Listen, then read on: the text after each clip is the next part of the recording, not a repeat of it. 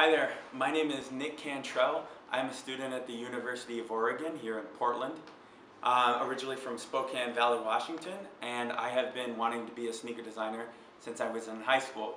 So it's been a long time coming. I've still been climbing the road in my education, but hoping to get into the industry this summer. So I would love to be a part of the program. So my shoe concept is this idea of bespoke performance running footwear. The idea is to bring consumers closer to the performance functionality in their footwear using expressive technology. People get all geeked out about, oh, you know, the newest foam compound, oh, you know, the newest torsion compound. Being able to show it and express what that functionality is doing in the shoe is something people really gravitate towards.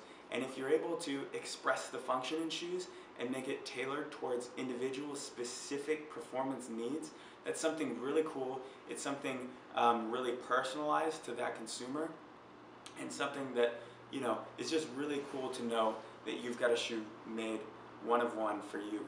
So the idea is that you would take these inputs from athletes, from your everyday consumer, based on how they run, you know, what their height, weight, shoe size is, and then taking that data and then turning it into basically a prescription shoe for the consumer.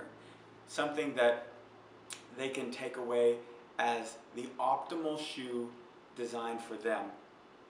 And that can be done by interchanging parts in a shoe, being able to use different stack heights, being able to use different heel counters, incorporating things like carbon fiber plates if you want a really propulsion-based shoe, being able to shave weight off of certain areas if that consumer wants something super lightweight, and being able to use this array of parts components to basically piece together that bespoke footwear in a way is something that I've been toying with, and I've been gathering data from runners. I've been doing on-foot tests with a lot of footwear that I've found on the market, been taking them apart, studying the intricacies of, you know, wall thicknesses and what's inside, and being able to put together this bespoke system for individualized running shoes. So that's the sketch you see.